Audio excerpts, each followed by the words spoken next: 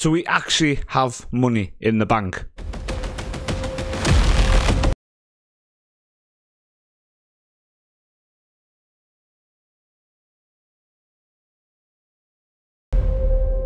Welcome to this episode of Build a Nation, the end of Season 6. But don't worry if you are new here.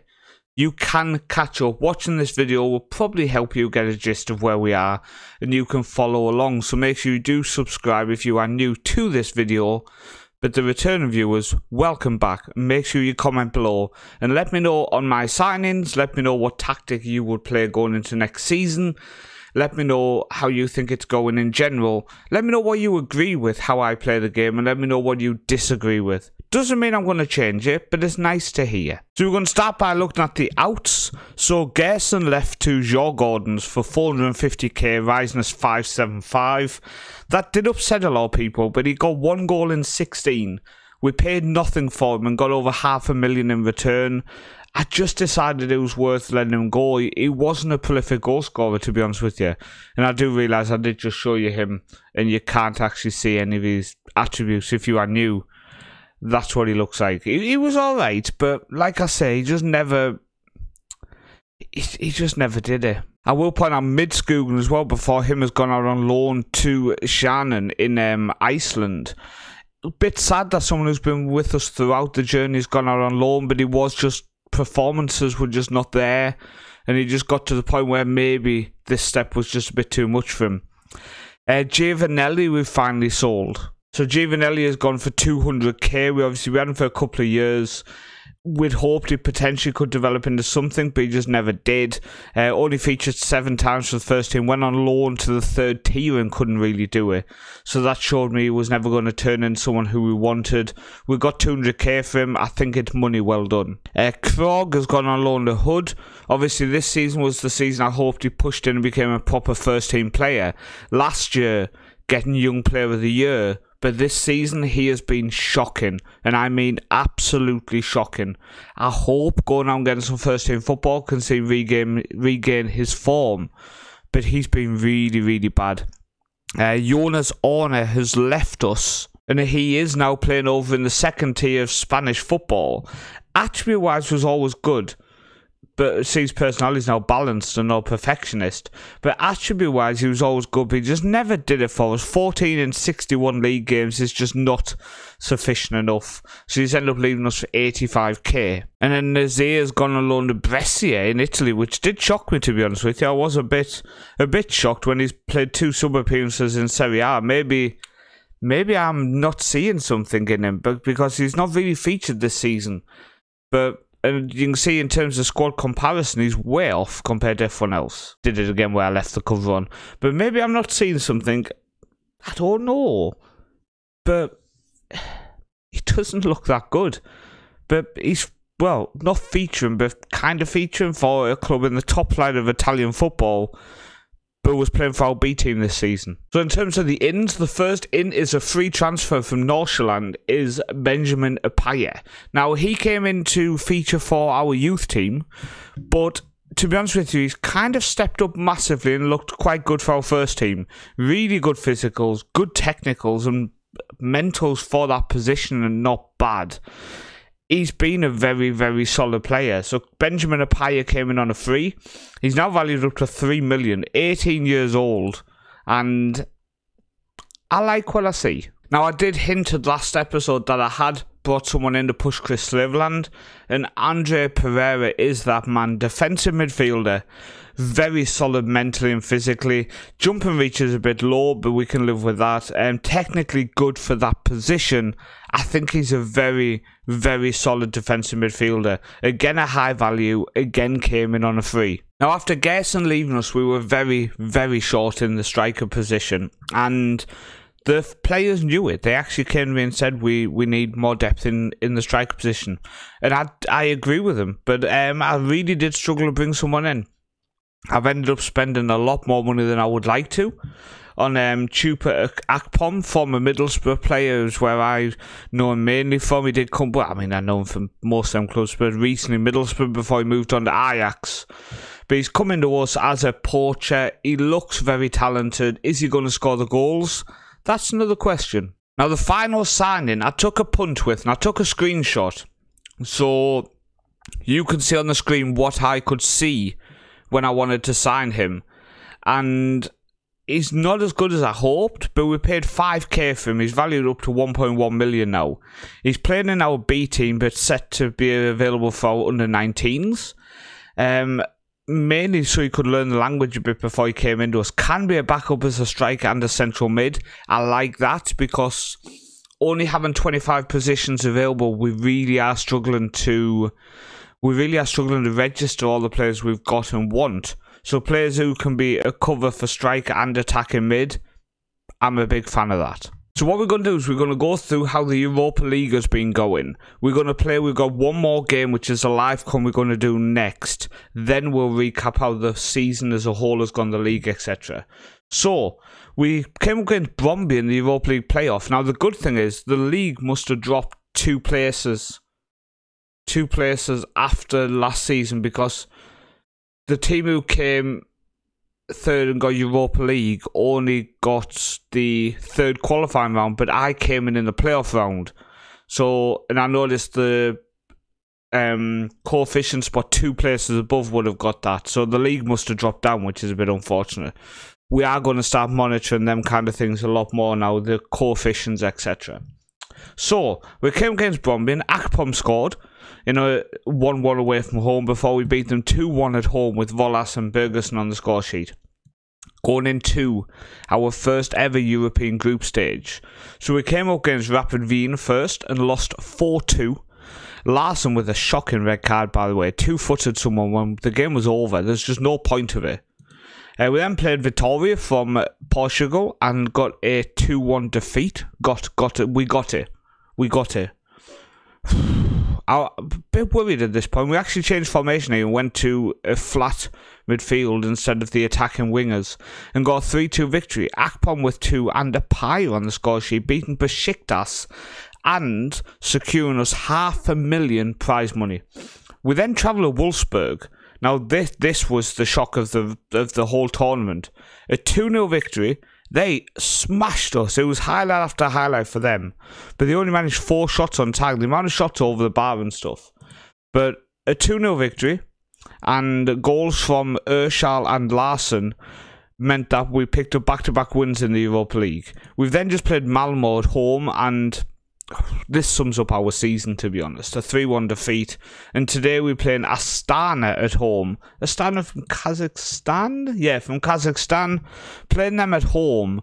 And a victory today could put us into qualification positions. And then next season, before the start of next season, we are coming up against Rennes and AZ Alkmaar, which we'll obviously recap in the next episode. So, let's look at our squad, make sure everything's set up. Tactics. So, Horgan in goal. Horgan has pretty much secured himself as our first choice keeper now. Being 6'6" and being just an absolute powerhouse has pretty much done that. He's just better, and the amount of aerial crosses London was costing us. He's stepped up now, and he really is securing himself. Penalties faced, by the way, 8. Saved 4. That's mad. So, Horgan in goal. Fanny right back, I think. Maybe Helland, actually, now. I have been retraining Helland, one of the players we picked up, if you remember, for 80k. I've been retraining him as a right back, because as a very solid right back, he's got it. And he's 6'4" as well, which gives us that extra bit defensively as well. I think... yeah, I think Helland right back, Jurgensen, Moan, and then Hilm, or do we go...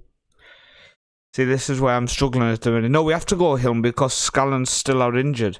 Pereira in defensive midfield with Zittman as a central mid, but he does have individual instructions to pass it shorter, take more risks, and dribble less. Because, well, he can't really dribble. Dribbling of 8.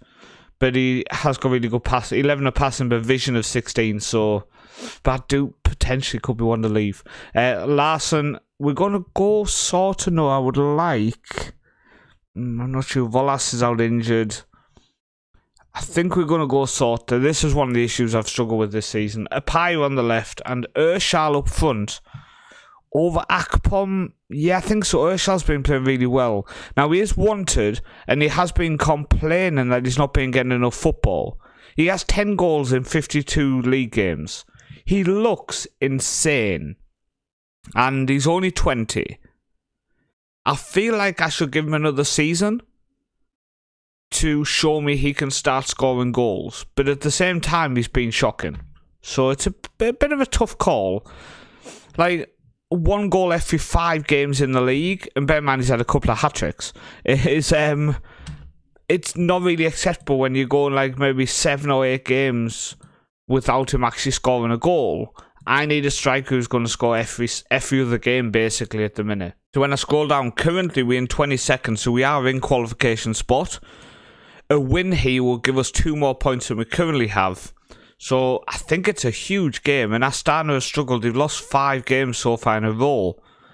Helland puts a cross across. It comes to Pereira. Go back to Helland, he does. Helland goes back to Pereira. We're passing it around. We're trying to find that gap. We go back to Moan, forward to Zitman, to Pereira, over the top. Apaya's in. Apaya, oh, he's put it wide. I don't like the orange ball, by the way. It's so hard to see it. Like, I'm struggling to see the orange ball, so I assume on camera it might be tough for you guys. I'm not sure. Sorta just completely gives it away. Counter-attack possibility for a stand now. Ball over the top, in behind. Oh my God, is that an own goal? It is an own goal for Moan. Oh, please, step it up, man. Come on. We've been poor second half of this season.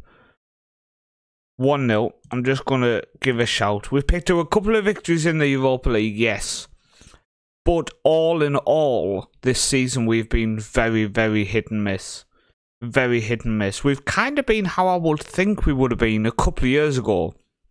But after a couple of successful seasons in the top flight, it's like we've just kind of got complacent in a few of the players.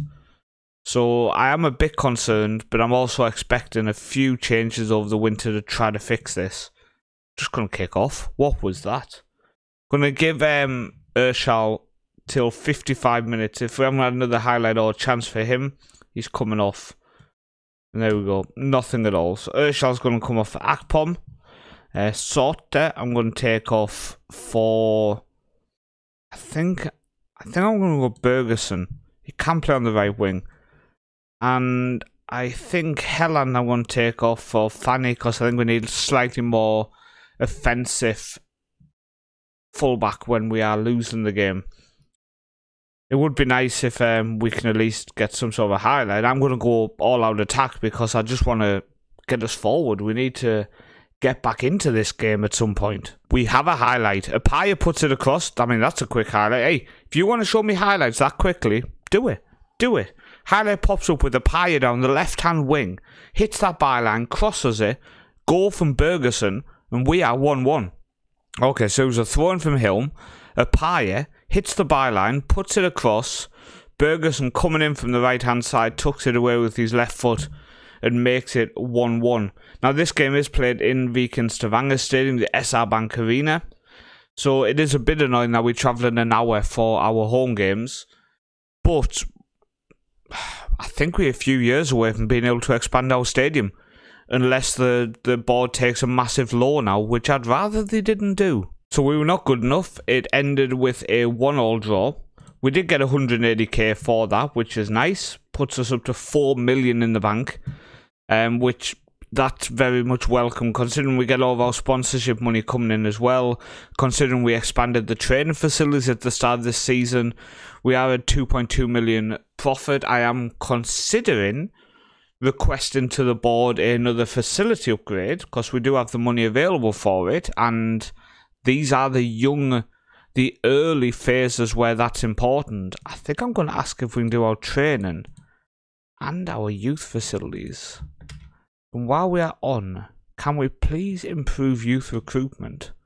So they're the 3 I'm going to be requesting. But you can see, by the way, the board are happy, A+, and also supporters are now happy.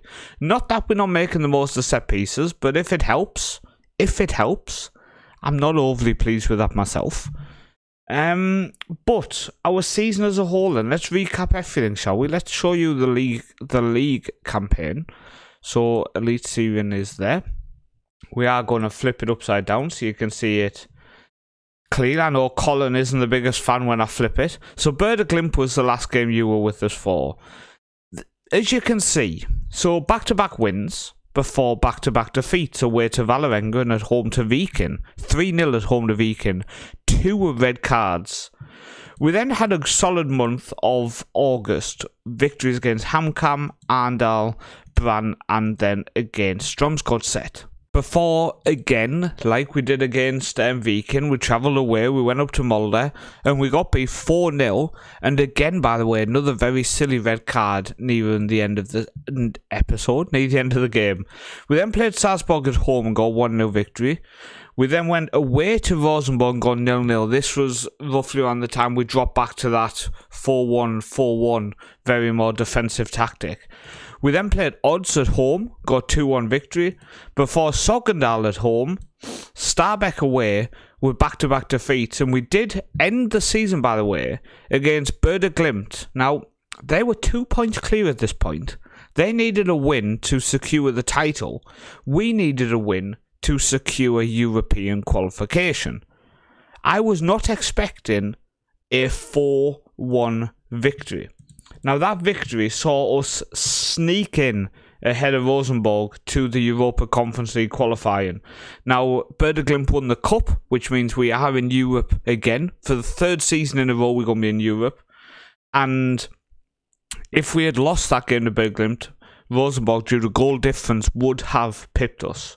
Now we had a 0 goal difference as well with that 4-1 victory, but that is very, very disappointing, I'm telling you. But all in all, I'm happy that, again, a team who's expected to get relegated, we finished in European qualification. But I'm also very annoyed at the fact that we were only 5 points off top and we played so badly. Technically, we could have won the league title. We could have won the league title this season. We need to sort that kind of stuff out. If we look at how we are compared to other teams then, in terms of sponsorship, we're now 11th. So our sponsorship is improving. Molde have 16.5 million a year in sponsorship income, by the way. I mean, that's just absolutely mad. That's absolutely mad. In terms of stadiums, we have by far the smallest, well, not by far, 138 seats, but then it goes up by a good few thousand to Stabæk, Sogndal, Tromsø, etc. We do need to get that improved as quickly as we can. In terms of season ticket people, we have 731. The next lowest is 1,100. Again, we really do need to improve that. In terms of managers-wise, we're doing well here.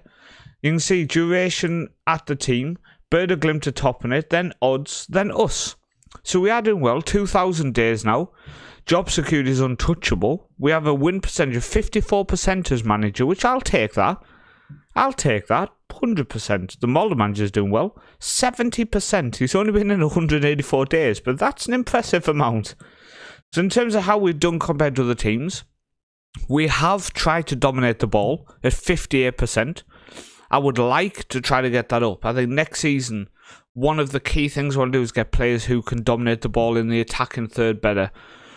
Defensively, I think we're doing all right. Offensively, I think we're really, really poor at the minute. So in terms of attacking, goals-wise, we were 12th. 34 goals in 30 games. That sums up pretty much everything I would say. In terms of... Let's have a look at things, shall we? Crosses completed percentage, 14%. It's around average, what people seem to get. Goals from corners, we only got 3. Something I'm going to work on over the winter. Goals from direct free kicks, no single one. So maybe a free kick taker.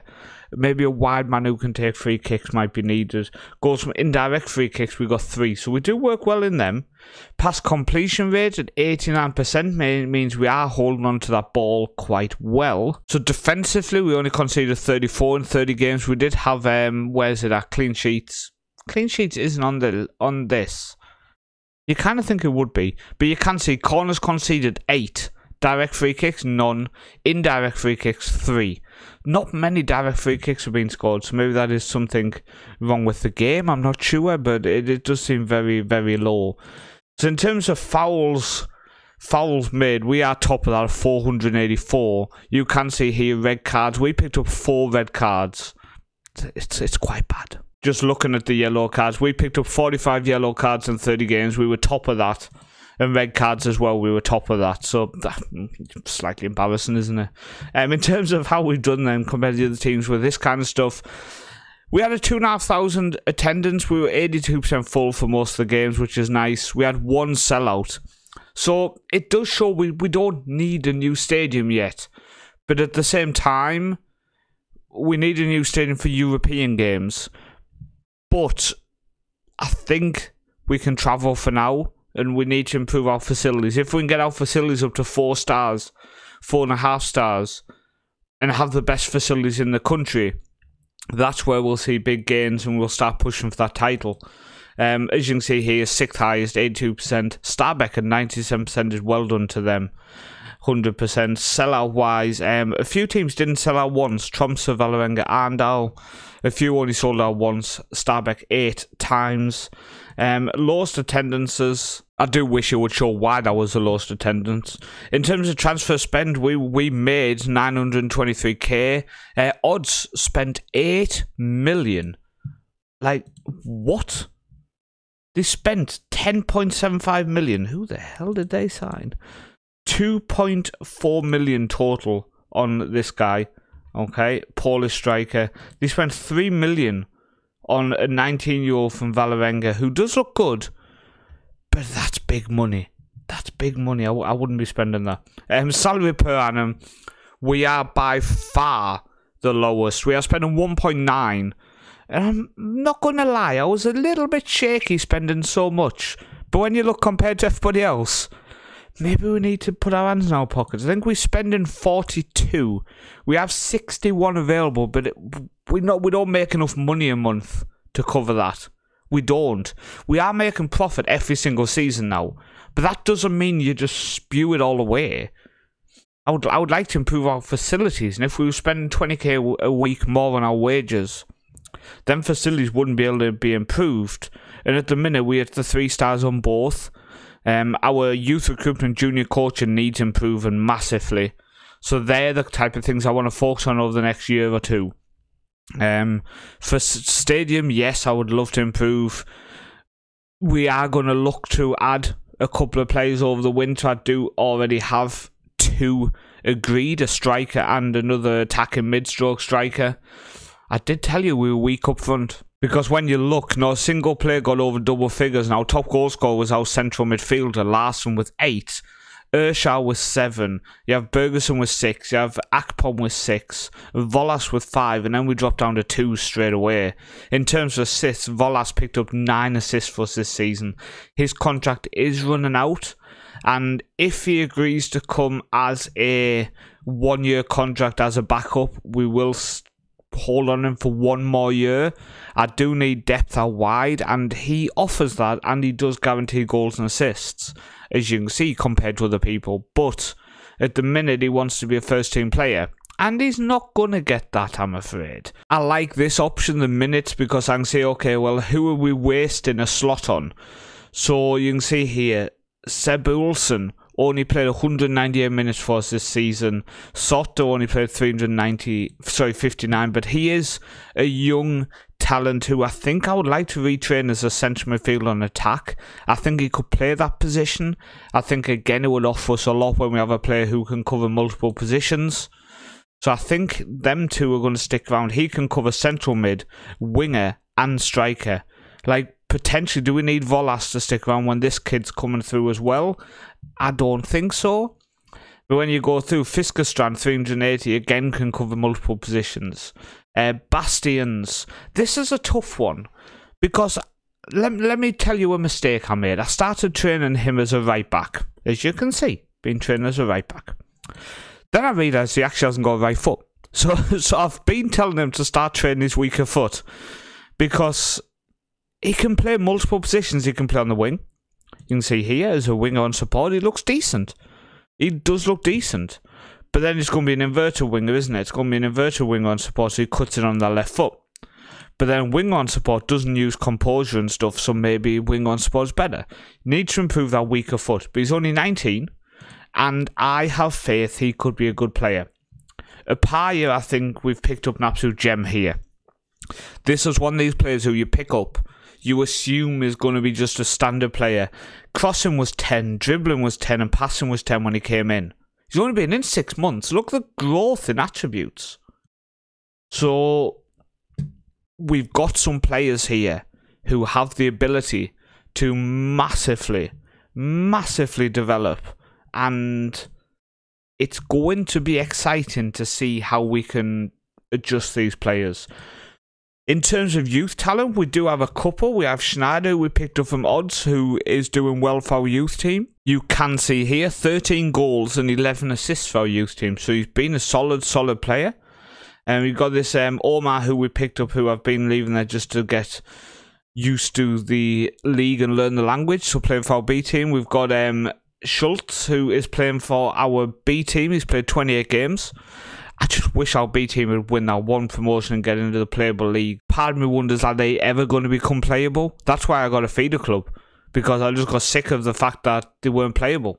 My biggest challenge now is to try, I'm not sure actually if they managed to do it, to get our feeder club promoted. Please tell me they went up. They did go up, because they are now in the second tier, which means some of these young talents I can send on loan to them next season and see if we can develop them, because that would be nice. So Steinskog, for example, played 20 games for them. They can have him on loan again next season, because I want to keep him registered at the club, because, well, he's a Egerson boy. I want to keep him contracted. But if we can get him playing football as well, fantastic. But you can see these other guys didn't really feature so much, so I will give them better players next year. But the fact they've gone up is great. It's great that they've gone up. So in terms of our youth team, it was absolutely fantastic that we just finished run-of-the-mill central position in the league. It's weird that you can't see attributes and stuff. You should be able to view who was top goal scorers and stuff. So as you can see here, 15 goals for Embelsvåg. Sargard from central midfield had 10 goals, 6 assists. So we've had players who have been performing really well. The Estonian central defender, he's still only 18. I might give him another year.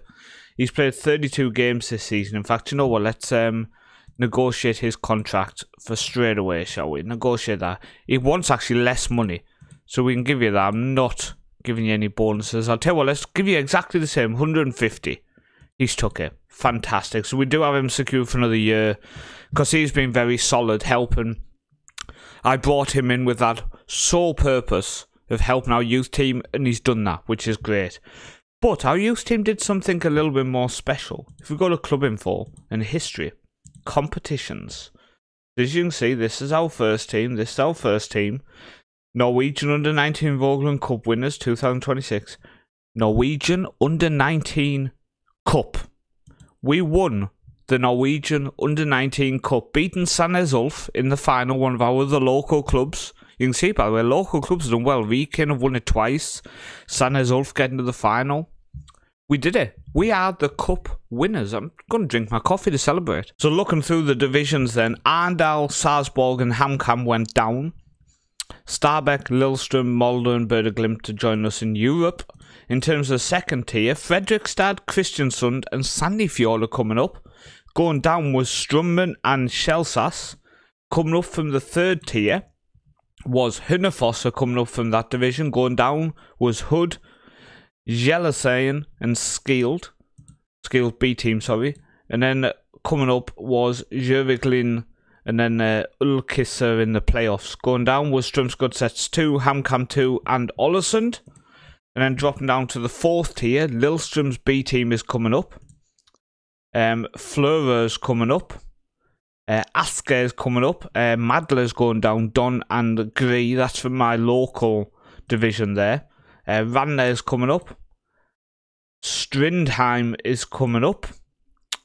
Lys Kloster is coming up from the final division. Solar, for some reason, are in this division here. Solar is one of my local clubs, and for some reason they're in the division with the teams from over in Oslo. They've got Oslo there. You've got Stjørnes Blink. I'm sure they're based up near Molde or Bird of Glimt. I'm sure they're up there. I might be wrong, but I'm sure they're up there. But fascinating to see when sometimes teams get dumped in completely the wrong regional division. So in terms of coefficient points so far then, for the 28-29 season, we are, where are we at? We are Norway's 14th, so work our way along. We have 9.4 points so far this season. So going into the next season coming up, we're going to have 44.85. That will see us move up 2 spots at the minute. So we are going to go up 2 spots to 12th at the minute. And that will get us, if we're on qualification places, 12th place will get us a team directly into the Champions League group phase and a team, it'll get us a team into the Champions League second qualifying phase and Champions playoffs, okay, which is currently what we have anyway. But 12th place will see us have a team back in the Europa League playoff, where this season coming up we're going to have a team in the third qualifying round. Okay, I'm getting that now. We're learning. But that is it for a recap. I'm actually going to, for Season 7, create new kits. So we're going to have new kits going into the new season. So hopefully that's going to look a nice little bit of extra. And there's probably going to be a few changes. I think 3 or 4 players are going to be going out and 3 or 4 coming in, I think. Roughly. I think 3 or 4 signings I'm going to look at. And we need to make some proper changes because we've got some issues we need to fix, because this season we were lacking. And a couple of tactical changes will be needed just to make sure this issue is solved for the future. I've been Paul, also known as the Northman. Thank you for watching this season. Hopefully you enjoyed it as we continue Build a Nation on FM24.